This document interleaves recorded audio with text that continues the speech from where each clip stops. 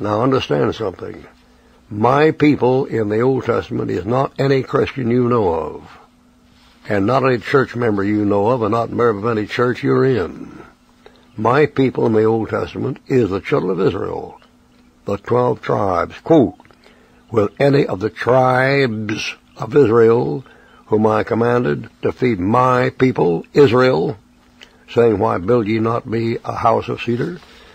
He never questioned him about that or asked for that. Now therefore, in view of the fact, therefore, so shalt thou say to my servant David. Here's the message he sends back through Nathan. Thus saith the Lord of hosts, I took thee from the sheepcote, he's a shepherd, from following the sheep, to be ruler over, underline it, my people.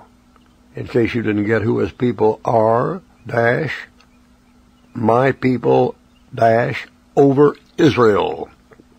In the Old Testament, God's people is a nation, and he's their father and calls them his firstborn, his son, as a nation.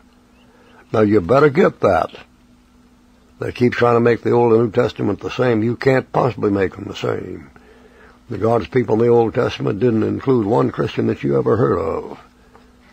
As a matter of fact, the word Christian doesn't occur in your Bible till late in the book of Acts. There are no Christians, as you know them, mentioned anywhere in Matthew, Mark, Luke, or John, except prophetically, because he hadn't yet died on the cross.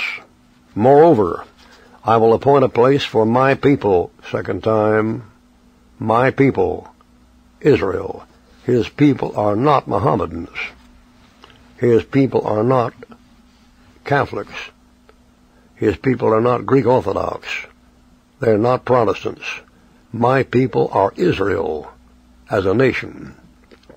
That privilege is given to Israel as one nation above all nations, and that's why everybody has a little bit of anti-Semitism, envy, jealousy of all the nations. If you took 192 in the gathering together nations, the League of Nations before. Now that body now meeting in New York doesn't have one person in it who was my people Israel, except unless it has some Jews in it. My people, for the Lord in the Bible, is Israel. And they're not put away until the body of Christ takes their place. And when it does, the body of Christ doesn't take their place permanently. They're going to come back. They're already back nationally, but they're going to be back in the driver's seat very shortly. The word Jerusalem means city of peace. And all the struggle for peace you have in the downtown New York is just blather. What it means is there's a war coming. It always has meant that. They've had one war. I've seen lists of the war that have taken place since they began to meet in downtown New York, and there's 81 of them listed.